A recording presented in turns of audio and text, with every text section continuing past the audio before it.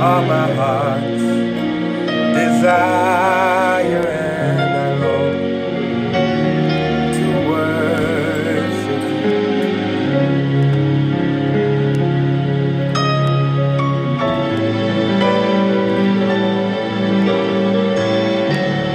Sometimes, hallelujah. Sometimes praise the Lord. Sometimes gently singing. Our hearts on one accord.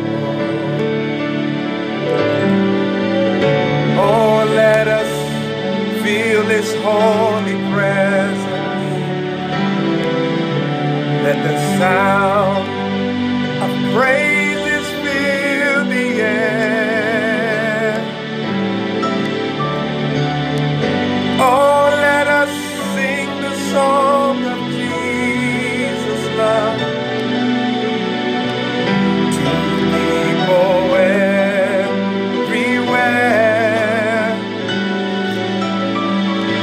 Sometimes hallelujah, sometimes praise the Lord, sometimes gently singing.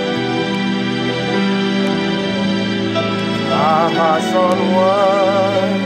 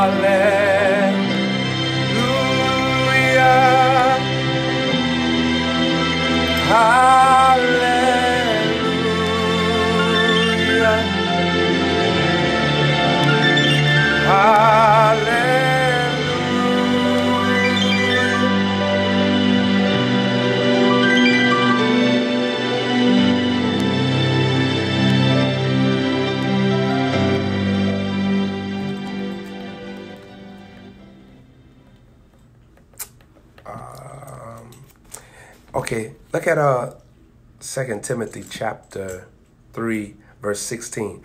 All scripture is given by inspiration of God and is profitable. It is profitable. It is profitable. You see this? Before we go into all the different areas of profit,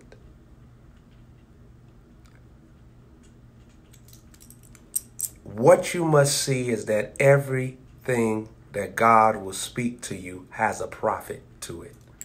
It has financial increase to it. Wealth.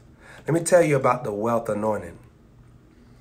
The wealth anointing will take you from glory to glory in money. The wealth anointing will take you to the spirit realm of finances. See, when the Father created financial rewards and the idea of silver and gold, the Father did that out of his spirit. I want you to see this. Finances has nothing to do with the natural.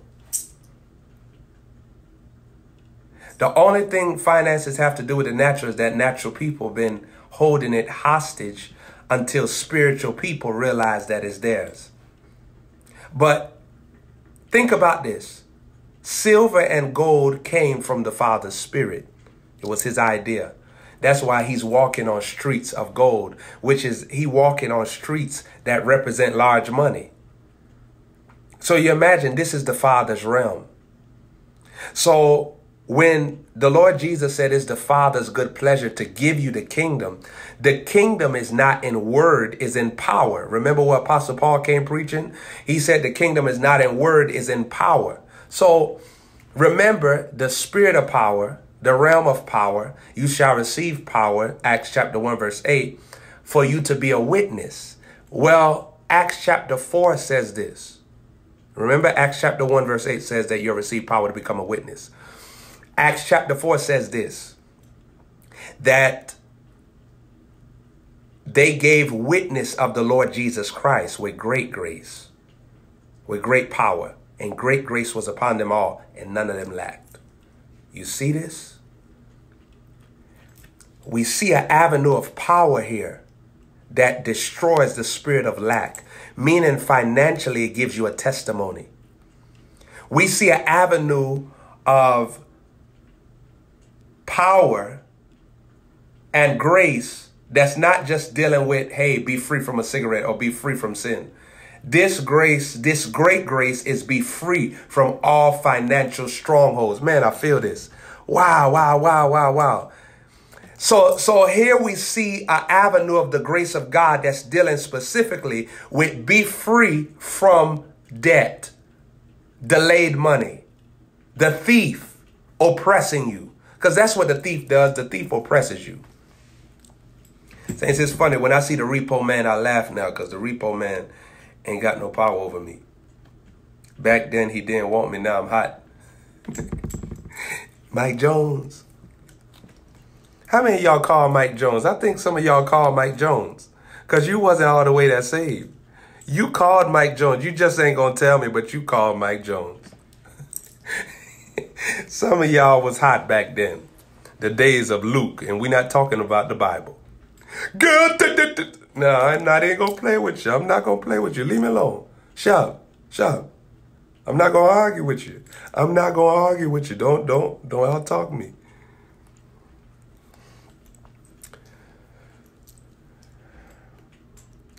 And so think about this. There's a department of great grace that releases a flood of finances. There's a department of great grace that makes wealth your footstool. Wow. Wow. There's a department of great grace that causes you to enjoy the finer things in life. Wow. I feel a strong anointing on me because the Father talking to me right now about great grace as I'm on the line. Great grace is a department of God where he supplies you beyond your dreams. Wow. See, children strive to enter into the gate of great grace. Wow. It's a straight gate, meaning that you're going to have to be a soldier. Look how soldiers stand up to the general. They stand up like this. And they got to stand straight. Why? Because it's a straight way is how Jesus used to do miracles.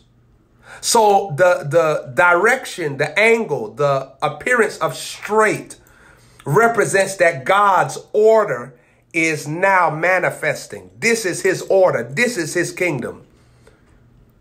And so imagine great grace is even a straight and narrow path. Sowing seed is a straight and narrow path. That's why it's only a few that finds it. Many people don't understand that money wasn't created to take care of you. God was created to take care of you. So I use the money to activate God. Oh, God don't need no money. God ain't never dealt with need. God dealt with need because man sinned. God wasn't dealing with need. Need is not God's perfect will. So the realm of need will make you misunderstand God. Wow. Wow. Wow. Wow. Wow. I'm seeing something tonight. Wow, man, there's a fresh anointing.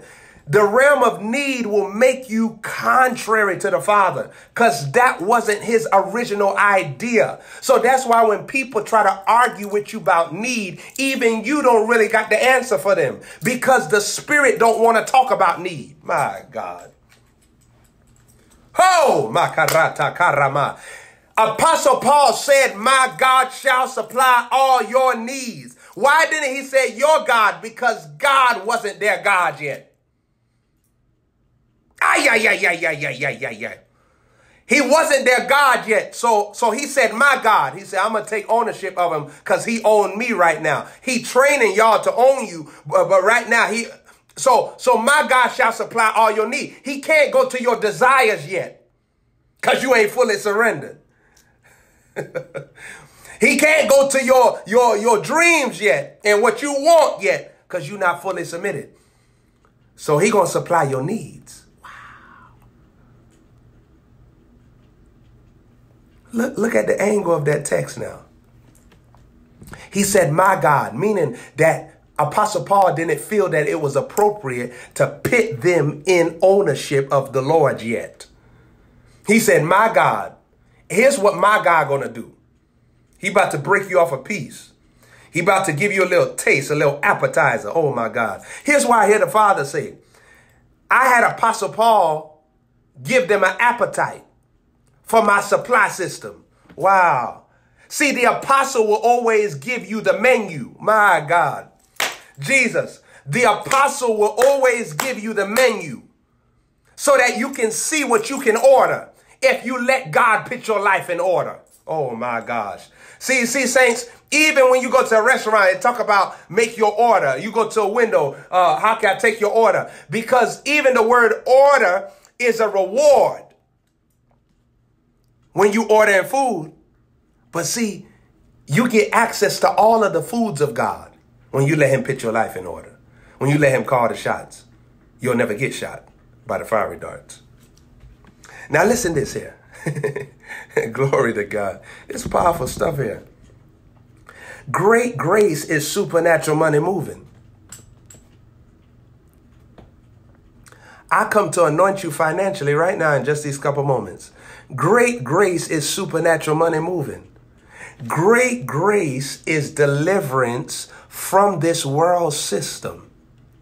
God will have you in the world, but you won't have to be of the world, meaning that you won't have to sell your soul to make money. You won't have to lay down God's will for you to make money. You'll be able to do the will of God and still have superior power over prosperity money.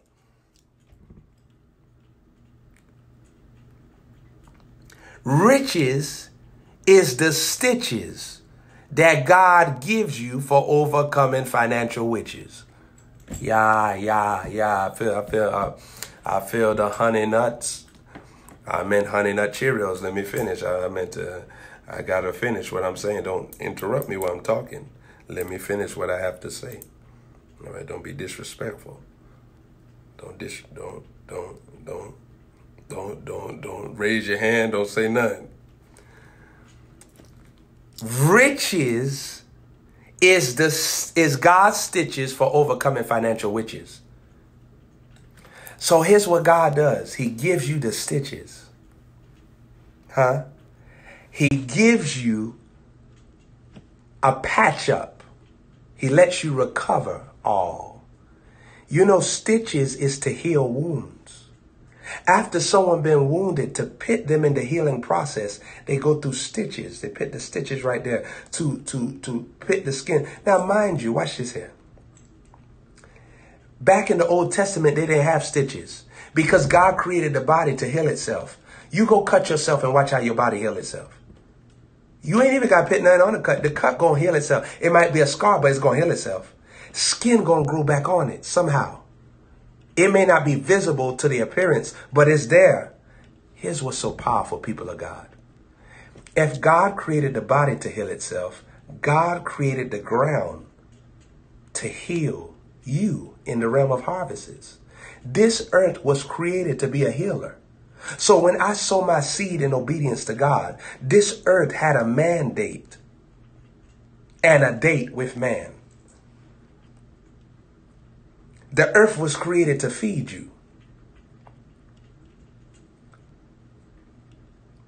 The Holy Spirit there to lead you, the earth there to feed you. Everything on this earth can hear you. That's why you speak to money. Don't speak bad about money. Don't talk about money like everybody else talk about money. You know, money don't grow on trees. Nah, it do grow on trees for me. I'm not playing with you. I'm not going to play with you, Cletus. You sit right there talking about money don't grow on trees. I'm not going to play with you. You're going to sit right there talking about money don't grow on trees. I'm not going to play with you. I'm not going to play with you. It grow on trees when it comes to the sonship that I'm moving in. It grow on trees when it come to this covenant wealth that God promised me. It grow on trees when it comes to this blessing of Abraham that I'm wearing right now. You may not can see it, but you're about to see it because Abraham was very rich. So I received the transference of being very rich. A lot of times, Satan will block the message of the seed from you because this is the very thing that's going to shut down all the spiritual warfare that you having right now. That's what Satan does. Satan will always have you casualize a weapon that can dethrone him off of your situation. Glory to God. See, he know when the Father is going to translate you out of the death that he's trying to create in your life into the life that God promised you through the seed. So that's why he casualized the seed message. Along me and many others, and those that have yielded to the sowing anointing, the sowing anointing, it recovers all of your dignity. Not only financially, but mentally. Because there are some revelations that God can't give you until you walk in honor. There are some revelations that God can't give you until you sow all. There are some dimensions of the Father that you can't even receive. You can't even agree with. You can't even accept until you start honoring him. See, when I'm sowing, I'm letting the Lord soften my heart. Receiving a heart of flesh through sowing. Wow. Remember I told you in Revelation about flesh. If you take the H out of flesh, you flip it around, you get self. So when God gives me a heart of flesh, what you want to see is this. God is giving me a heart where he is able to dominate self. He's able to overthrow self. Self will yield to him. In this realm, God gives you the heart of flesh. So now God gives you the self that you really were supposed to be. Wow. Think about this, people of God. He give you the self that you were supposed to be before Adam sinned, before there was an acceptance of corruption, before there was an entertaining. So the fact that God is giving me this heart of flesh, it shows me that this heart of flesh is not the devil's realm. This heart of flesh is the way that God intended me to be, wrapped in this flesh mentally. My responses, my lifestyle, my diligence, my continuance, my endurance, my salvation, my wisdom.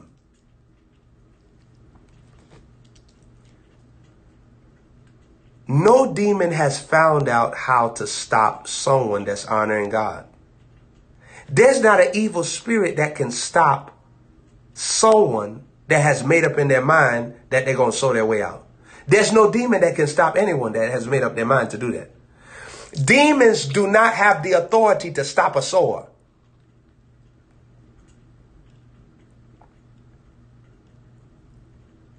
Now, I want to say this to you.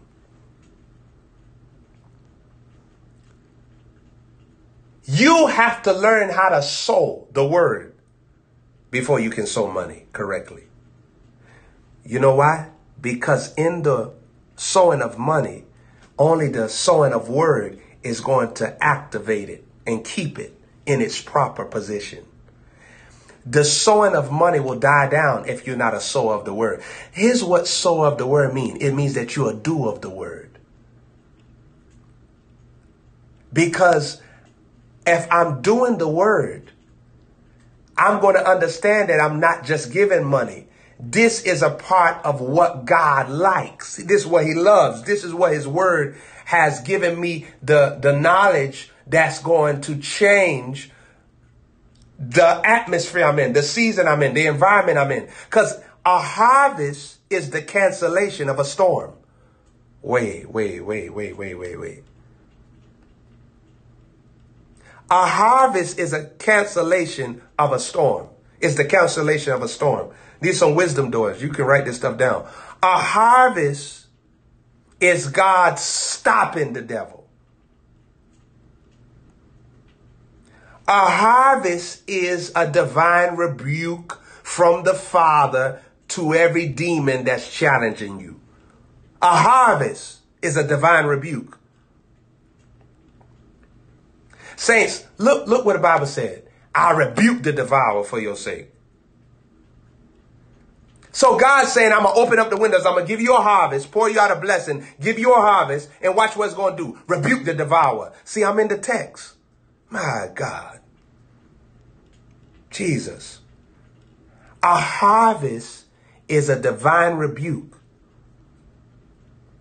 A harvest destroys every spirit challenging you mentally, physically, financially. In every department of your life, it comes saturated by the glory and the anointing of the Spirit when you're sowing into your God. Now, why does God pick a man of God to be your soul? What's the purpose behind it? Because your man of God is your man of God is full of the word. So when you sow into your man of God, you're sowing into the word. And that's why prophecies come to pass. That's why promises come to pass. Because the word is inside of that man of God. The man of God is full of the word. So when you're sowing into them, it's hard for you not to reap a harvest that's full of the word. Your man of God is of God. So mean that the substance of God has taken over his existence. And so when you sow into your man of God, you're letting the substance of God overtake you. And so that's why your mind changes, and that's why your money changes. Because Proverbs 8, the wisdom angel says she'll cause you to inherit substance. So the substance of God in the man of God overtakes you, for you to have the substance of God in your mind, the substance of God in your body, the substance of God in your finances. You receive the substance of God. It goes from mentality. It goes down into money. My cup runneth over. So even when I'm sowing, I give my cup legs. Oh, Jesus. I done got ahead of myself. Oh, Jesus. I put legs on my cup. My cup was just a cup. But when I'm sowing, I give my cup legs. And my cup start running. Oh, Jesus. You never saw it. You never heard that day in your life. My cup, it start running. And all of a sudden, now my cup is running over. So it's trampling the serpent and the scorpion underfoot. Jesus! I'm about to break the rules. I'm about to break the rule. So my seed takes my cup into a metamorphosis. And I put legs on my cup. Now my cup is able to run. See, saints, I want to say this to you. This is why you have to learn how to run and not be weary. Because that is the opposite. If you're running, you kill weariness. Now, here's what's so powerful. If I am running, I can transfer my running anointing to my cup. And so all of a sudden, while I'm running, my cup gonna start running with me. And now I'm running and I can't be weary. Why? Because wealth coming, money coming. And a harvest is how God re-energizes. A harvest is how God restores me. A harvest is how God replenishes.